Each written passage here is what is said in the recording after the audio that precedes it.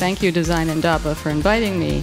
So as art director of Pantheon Books, I had the wonderful opportunity to be able to experiment with a different period of design or type history on a daily basis. A lot of what we do for food packaging are makeovers because usually clients don't have the money to invest in anything when they're first starting their business, but then they reach a point where the design of the product doesn't measure up to the quality of the product itself. These were the #1 and 2 best-selling products in all the Williams-Sonoma stores in the US and Canada for 9 years straight, the whole time that it was in the store. This box of salt in the center is 7 cents worth of salt that's sold for $12.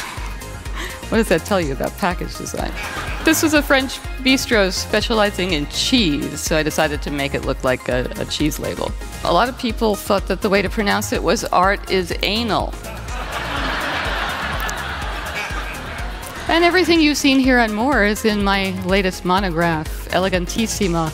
And I think the main reason that I did this book was so that I could design this copyright page. Thank you.